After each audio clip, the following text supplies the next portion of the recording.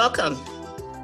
Thanks for joining us for the virtual groundbreaking celebration for the Center of Excellence in Autism and Developmental Disorders. I'm Tracy Hawkins, Vice Chair of the Board of Maine Behavioral Healthcare and longtime community volunteer. It's an honor to represent the board. Today, you will hear about the bold steps taken in support of constructing the Center of Excellence and of the recognition of the need for this program of lifelong services. Courageous families will step forward and share their personal experiences. We'll divide program highlights, financial information, and provide a Q&A session. You'll hear how we arrived at this milestone celebration due to the compelling need and strong support of our communities, the encouragement of Maine Behavioral Healthcare trustees, and of how this project has been championed by Maine Health, the parent organization of Maine Behavioral Healthcare. And now I'm turning things over to our technical guide, Ashley McCarthy. She has some housekeeping and organizational things to cover and will guide us through the program. Ashley? I would like to cover a few housekeeping topics. Today's webinar is being recorded. We will be able to share a link with you after the event is complete. We welcome you to revisit the content yourself and share it with friends and colleagues. We also invite your comments and questions. Please look at the Q&A box on your screen. If you think of a question for the speakers at any point, just type it in there and I will hold it for the discussion portion at the end of the event. We'll be conducting a few polls during today's presentation, so this is an icebreaker to get you familiar with the technology. The question is, how are you enjoying the summer? And the response options are, it's great, it's good, and I'd rather be skiing. Please take a few seconds to make your selection and then we will share the results. Let's take a look at those results. Thanks to everyone who participated. It looks like most people said that it is great. I will now hand it back to Tracy to introduce you to today's speakers. Now that we've laid the groundwork, let me introduce you to today's presenters. I am Tracy Hawkins, Vice Chair, Board of Trustees, Maine Behavioral Healthcare. We will hear first from Wendy O'Donovan, Capital Campaign Co-Chair and parent to an adult child with autism. Next is Matthew Siegel, MD, Vice President of Medical Affairs for the Autism and Developmental Disorders Service at Maine Behavioral Healthcare. Then we'll watch a brief message from Nancy Pond, Capital Campaign Co-Chair. Then we'll hear from Maine Health President Rich Peterson, and a few short words from Michelle Zakella, Vice President for Development, before we wrap up with a question and answer session with Dr. Siegel. Hello, everyone, and thank you for joining us. As the board chair of Maine Behavioral Healthcare's Board of Trustees, I am thrilled to celebrate breaking ground for this tremendously important project to bring the best care to Maine people with autism and other developmental disabilities. Maine Behavioral Healthcare has been dedicated to the specialized needs of this population from the opening of the specialty care unit at Spring Harbor Hospital 15 years ago, all the way to this day. We are grateful to you, our community, and Maine Health for strongly supporting this initiative, which will benefit all for decades to come. Again, thank you for joining us. Before we get started, I am delighted to share a very special message from Maine Behavioral Healthcare friend and supporter, Senator Susan Collins. While she couldn't be here live, she is very supportive of this project. I'll let her speak for herself through this brief video. Good afternoon. I'm delighted to join in this extraordinary milestone for families with loved ones with autism and developmental disorders. That includes my own family. My husband's son, Tommy, had autism and was nonverbal his entire life. Let me congratulate the community leaders such as Nancy and Kirk Pond, the boards and staff of Maine Health and Maine Behavioral Healthcare on your dedication to those families. Nearly 40,000 people in Maine have autism or another developmental disability. It is one of our great responsibilities to provide the best access to care for this vulnerable population. I've long supported autism research and the needs of people with developmental disabilities, and I'm just thrilled to see this project come to fruition. The new Center of Excellence in Autism and Developmental Disorders will bring increased access to care, national expertise, and greater family support to our state. I supported 2 important federal grants awarded to Maine Behavioral Healthcare to support autism research. One is from the Department of Defense. It is to study wearable biosensors. The other, a grant from the NIH to study the physiology that underlies the therapeutic benefits of horseback riding for children with autism. How I remember Tommy loving horseback riding.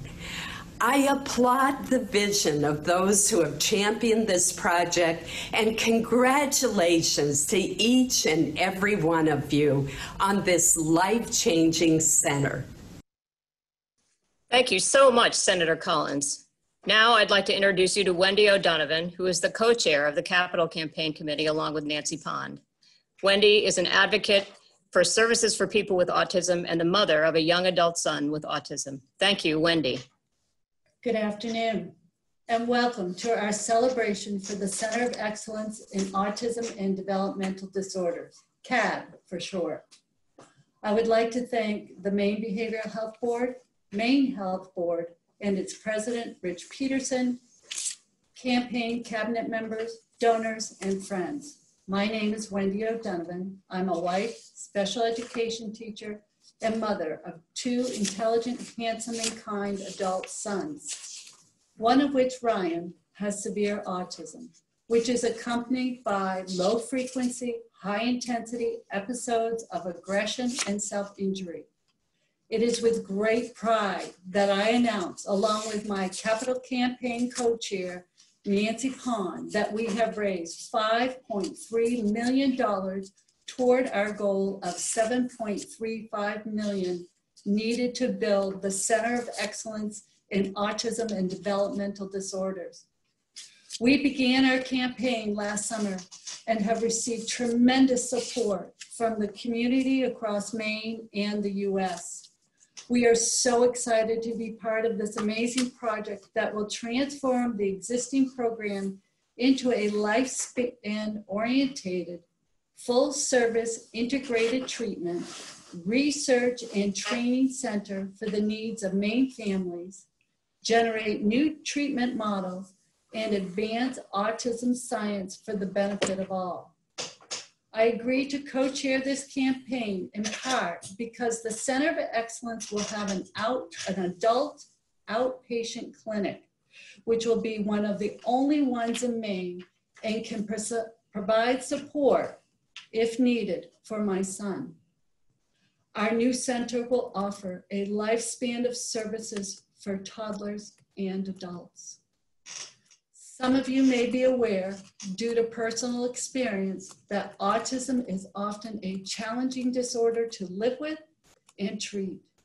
It has a wide range of symptoms, including impaired social skills, repetitive behaviors, and communication struggles. A person's symptoms may be relatively mild, enabling them to live typical lives with minimal support, while others can have quite severe symptoms and require ongoing intensive treatment. This is the 4th time I've been asked to speak at a Maine behavioral health event. Over the years, I have shared Ryan's struggles because of his autism. He grapples daily to manage his frustration, disappointment, and confusion in a safe manner. When he loses control, he exhibits self-injuring behavior, destroying his glasses. We went through 18 pairs last year, and attacking others for not being able to solve his understanding of what is going on in the world. In April of 2019, Dr. Matthew Siegel approached me asking if I would co-chair the Capital Campaign to raise $7.3 million for a Center of Excellence in Autism and Developmental Disorders. I don't like to fundraise. It's not natural for me.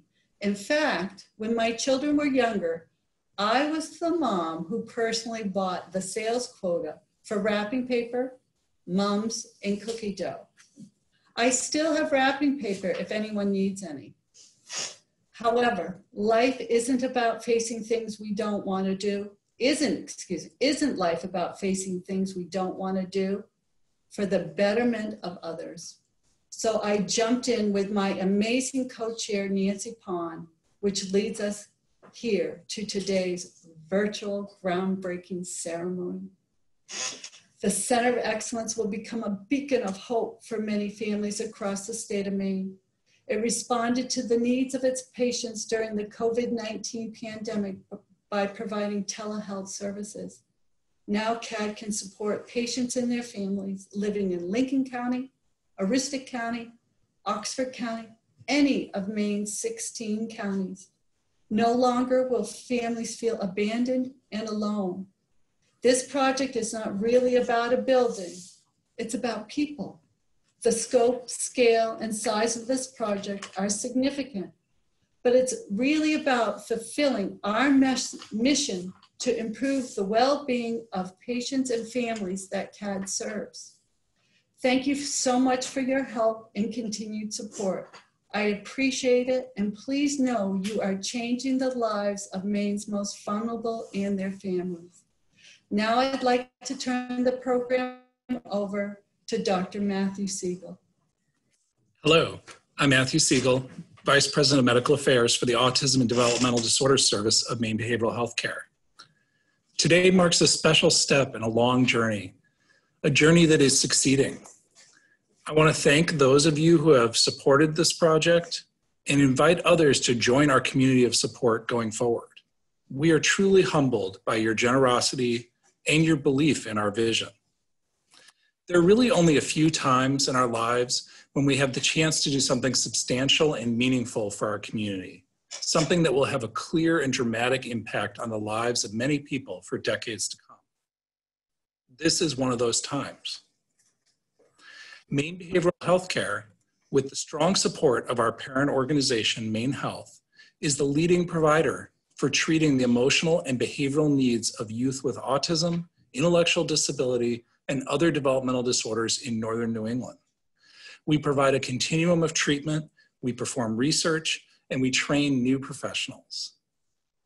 Our mission is to keep this population mentally and behaviorally healthy. Our work is to keep them stable, functioning well, out of crisis in the emergency room, and in their homes and residences with their families and peers. This work has become even more critical during the COVID era. While COVID is a challenge for all of us, it is an extreme challenge for our families and our patients who have been suddenly removed from the supports and routines they depend on. We have risen here at Maine Behavioral Health Care to try to meet this challenge by rapidly innovating to convert our programs to telehealth, work with our state government to help identify the unique needs of this population, and carefully re-engage in live services for those for whom telehealth is just not adequate. Now it's time for our second poll. Could you please mark if someone in your extended family has been affected by autism or another developmental disorder? Please take a few seconds to answer, and then we will look at the results to get a better sense of who is in our community. Okay, very interesting to see these results. So, while we may not talk about it often, families are complex and have many variations in needs. And this group of special individuals we are focused on today is certainly present in our lives and in our community, as shown by this poll. So our guiding principle at Maine Behavioral Health Care is that people with autism and other developmental disorders can lead full lives and reach their potential, accessing school, their community, meaningful work, and their families. But they can't do this if they develop emotional and behavioral problems that go untreated. When our loved ones suffer from treatable problems like anxiety, depression, irritability, self-injury, or aggression, their world shrinks. They are increasingly excluded from the life of their community, their family, the workplace, and are at risk of going into crisis and even spending days and weeks in emergency rooms seeking appropriate care. Maine Behavioral Healthcare has taken on this problem directly, and for school-age children, we have been largely successful. In 2006 at Spring Harbor Hospital, we opened the only specialized psychiatric hospital unit for this population north of Rhode Island. In 2014, with the Glickman family and the Harold Alfond Foundation, we opened our current outpatient Center for Autism and Developmental Disorders, fondly known as CAD, where we gathered many of the providers of family needs under one roof. There we provide child psychiatry, behavioral analysis, therapy, case management, speech and occupational therapy, and special education. For school-age children, we have a clear, effective, evidence-based system of care. It spans an outpatient clinic, intensive day treatment, partial hospital, and acute hospital services. And we strive to keep this population healthy. Now it's time to bring this level of care and expertise to the full lifespan of people with developmental disorders in Maine. For far too long, adults with autism and other developmental disorders in Maine have had extremely limited options to receive even the most basic psychiatric and behavioral care, not to speak of having access to expert coordinated care. Similarly, we have a need and opportunity to expand access to rigorous, systematic, evidence-based treatment for our youngest children with autism in Maine. Our goal is to move them off wait lists and take the greatest advantage of the critical early brain development window, where we can have lifelong impact. How will we meet these needs? Today, we are celebrating a milestone in this process, groundbreaking. To provide the space, special environment, and concentrated expertise needed, we are building a center of excellence in autism and developmental disorders that will raise the bar for care in all of Maine. With the significant financial and volunteer backing of all of you in our community, we have broken ground on a new 28,000 square foot state-of-the-art facility on the campus of Spring Harbor Hospital. This building will transform our current programs by providing new services, extending our reach to adults and very young children, attracting the best doctors and clinicians nationally, and creating a behavioral health home where families can have most of their needs met in one place. We will increase access to care, moving from serving about 250 families a year to well over 600. In taking this step, we will also take on the related challenges of training an adequate workforce to serve this population, create access to basic medical services such as blood draws, EKGs, and preventative dental care, and provide the space and systems to support our innovative clinical research program. We will also be able to extend our reach to the whole state. Currently, many of our families drive hours from central, mid-coast, and down east Maine to access our services. With the technology and additional providers in our new building, we'll be able to greatly increase our use of telemedicine and decrease the travel burden for our families. The building has been designed to meet the needs of our population. We provide a low stimulation relaxation room, special signage throughout the building to guide our patients, a family navigator office modeled on the successful Lunder Family Alliance program of Spring Harbor Hospital to provide support, educational materials, and guidance for families. Every treatment space has observation rooms with one-way mirrors to facilitate caregivers observing and participating in treatment. There are 2 large sensory rooms, a gym, and outdoor play spaces, providing unique areas for sensory treatment and developing play skills. Very excitingly, a life skills room, complete with a grocery checkout counter and shelves, a kitchen, and barber, dentist, and blood draw chairs, which give our patients the chance to practice these critical work skills and life experiences. Finally, we are embedding special sensing technologies in our clinical spaces to provide a high-efficiency, real-world research platform, and are developing partnerships with the Rue Institute, USM, and others to provide exciting growth opportunities for research students and faculty. As we have prepared for this day over the past 3 years, and as you heard from Wendy earlier, We have learned how challenging it is for our families to live with and support their loved ones with developmental disabilities when they experience significant emotional and behavioral challenges, and how important it is to have their community with them on this journey. Thank you for helping us to seize this moment. We are building an enduring place of excellence whose direct purpose is to make the lives of families like theirs better and to move our whole state forward. Our vision is to create a lifespan-oriented, full-service, integrated treatment, research, and training center that will not only meet the needs of Maine families, but will train the next generation of providers and advance autism science for the benefit of all. Now is the time. Thank you. Now we will hear from the president of Maine Health, Rich Peterson, and I'll return at the end for questions and answers. Good afternoon, everybody. Thanks for joining us for this virtual groundbreaking. If you told me a year ago that I'd be in front of a computer doing a virtual groundbreaking, I would tell everybody that you're crazy, that such a thing doesn't take place, but we're pulling it off here. And again, it's just a wonderful day, and I can't think of celebrating a more special occasion than this one. And I'd like to offer a whole bunch of just thank yous. I'm here representing Maine Health, which is the parent corporation of Maine Behavioral Health, among other 11 hospitals and local health systems across the state. And these events and these types of initiatives start out with a vision. And I wanted to first of all thank Dr. Matt Siegel for that vision. Not only has he been the individual behind this clinically, as you just heard, but this wonderful man has been there and the whole role of the capital campaign itself, and just walks the talk and is there from every step of the way. So Dr. Siegel, thank you for that. We're fortunate to have you. It then goes down to a board of trustees, both at Maine Behavioral Health and at Maine Health, that also had not only the vision, but the courage to move forward with this needed project.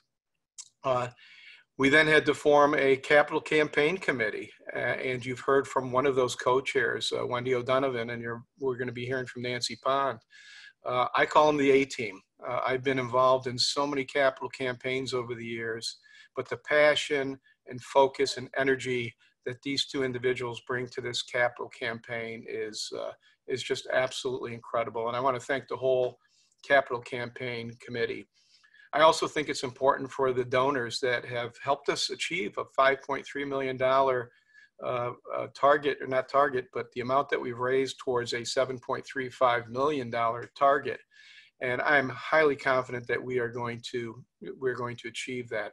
And the last thank you goes out to a couple of families, and we heard from Wendy O'Donovan telling her story, and her husband Tim about their situation.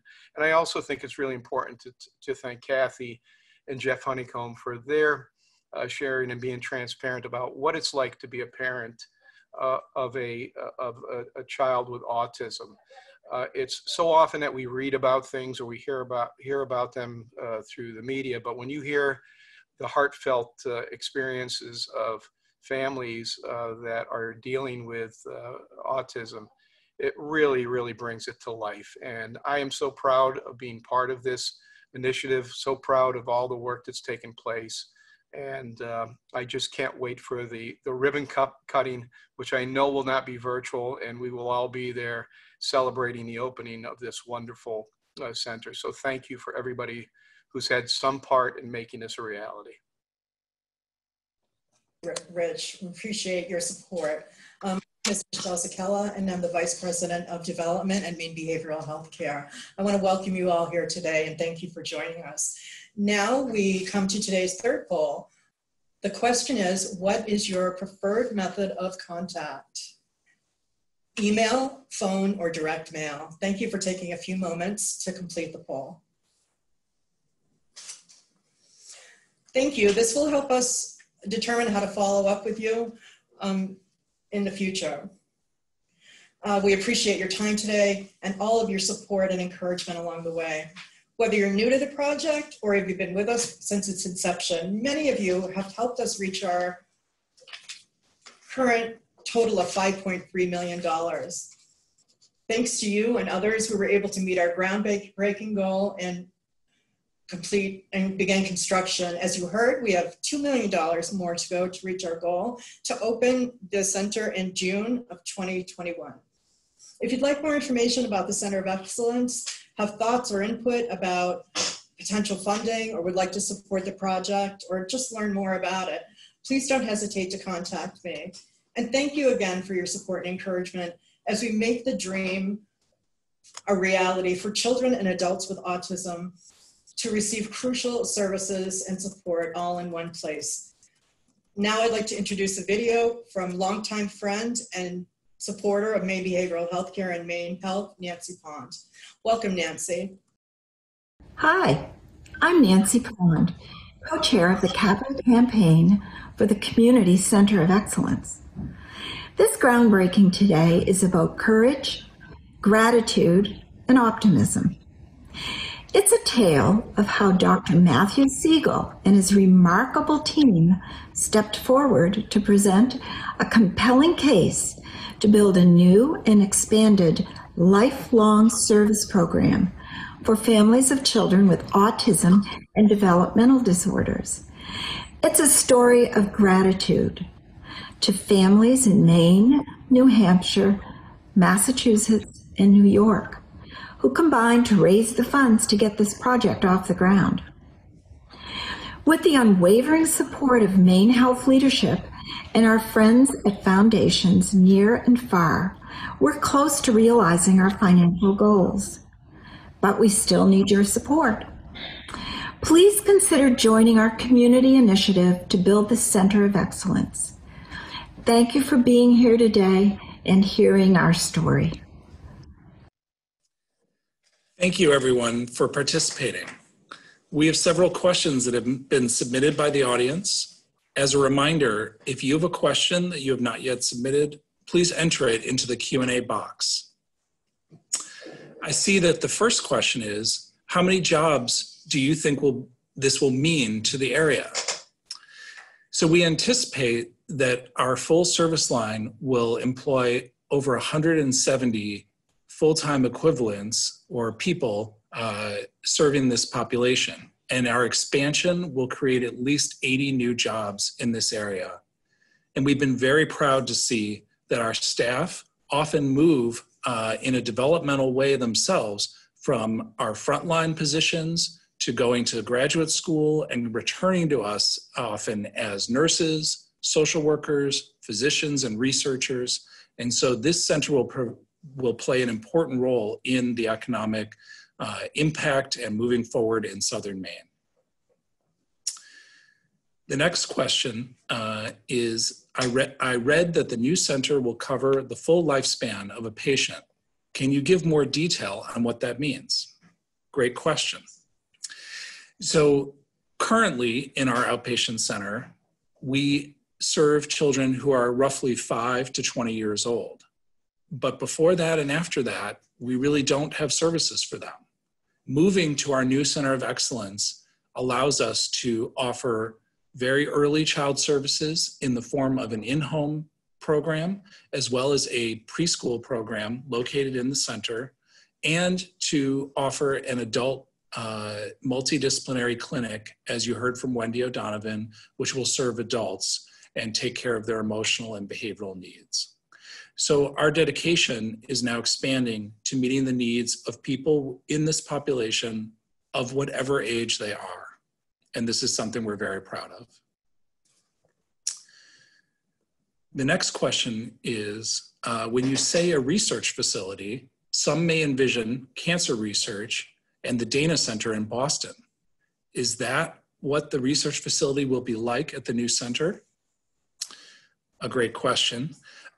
The way we do our research at Maine Behavioral Healthcare and with this population is we do clinical research, meaning that we are not in a laboratory typically using pipettes and gels, but rather we are doing research live in our clinical programs and using those clinical programs, of course, with parental admission and consent, permission and consent, to perform research studies while people are engaging in their regular activities within our programs. And this is a unique synergy of clinical service and clinical research. And we have found that both benefit from this synergy. And part of the vision of creating this building is it will offer more opportunity for us to do that. So you can picture that there isn't a separate research facility within this building. The entire building is a combined clinical service and research program. There's another question, which is, how is construction going? Have there been any delays due to COVID? Is everything on schedule for anticipated opening? Another very good question. So I'm very pleased to report that due to the very strong support of Maine Health, as well as our boards of trustees, as well as a excellent administration and partnership with the city of Portland, in which this building is located, construction is on schedule. There have not been significant delays.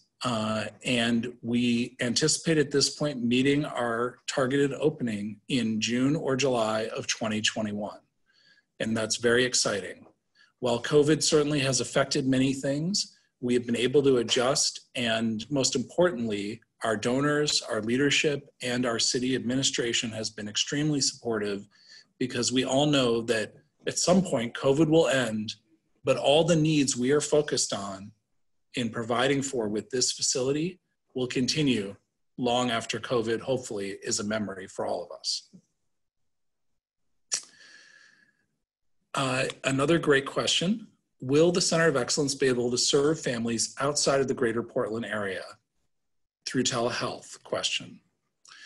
So the answer is yes. We currently are engaged in telehealth right now, brought on by the challenges of the COVID area. But part of the express design and intent of our new Center of Excellence is that we will be able to provide greater telehealth services, and we will have more providers to do that service with.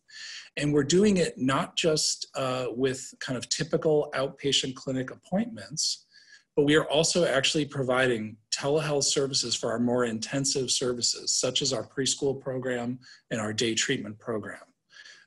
And that has been a challenge and something that we have taken on and are doing our best to support our patients and their families. And it is our specific goal. We have many patients currently and people we are not reaching in Booth Bay Harbor, down East Maine, Central Maine, et cetera, who we ask to come all the way to us, and we would like to be able to have less burden for them and reach them through telehealth. And so we are looking forward to doing that even more in the future. So another question is, please describe how the new building will approach being carbon neutral. Also a very good question. So we did not mention it, but we do have in the design of this building a plan to outfit it with as many solar panels as we can afford to put on it. And that will be dependent on our future fundraising over the next year. But we have made a commitment to that, and we have designed in the support for those solar panels. If we achieve our goal and are able to fully fund that solar panel array, it will cover approximately 60% of the electric needs for this building. And so certainly approaching that desired state of carbon neutrality. I'll also mention that we carefully designed the building to be as energy efficient as possible, including the entire building runs on electricity and heat pumps. And so there is no furnace or natural gas for this building. It is an entirely electric building. And so we are certainly reaching for those environmental goals like we all are. Another question, how much does the center's services cost for families for the various types of care that they need? So I'm really glad you asked this question, and it actually brings up, I think, two very important points that we have not mentioned. So one is our services run 100% on healthcare insurance reimbursement. And in fact, about 60 to 70% of our reimbursement is from Medicaid. In other words, also known as Main Care, which is the payer for many people with developmental disabilities or with lower income.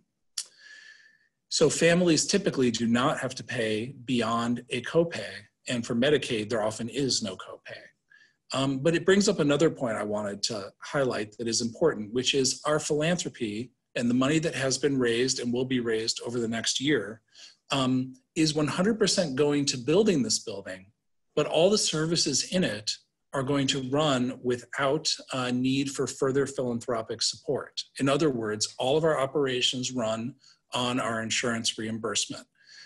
And so that is an important that we are self-sustaining financially and able to meet the needs of our community. And I would say a last question is, I heard there was $2 million left to raise. What is the plan to raise that over the next year? And is June 2021 the deadline for that amount? So yes, that is the deadline.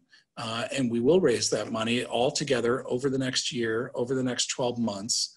And our plan is to reach out continually to all of you and all of your contacts to look for people who want to support this project and the needs that we have presented today. We will also run an employee campaign, which will begin over the summer months. And we will hold further events to invite friends who wish to hear more and gather with us about this project.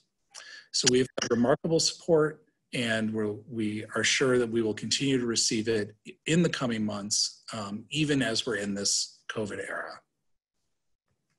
So thank you very much for participating. I want to hand back for our final piece to Tracy Hawkins, the Vice Chair of our Board of Trustees. Thank you.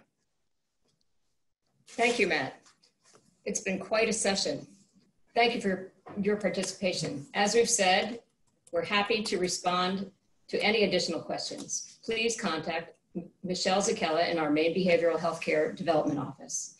Thank you for joining us today. Please stay tuned for our next opportunity to share good news, and please share the information you've learned today in your communities. Again, thank you.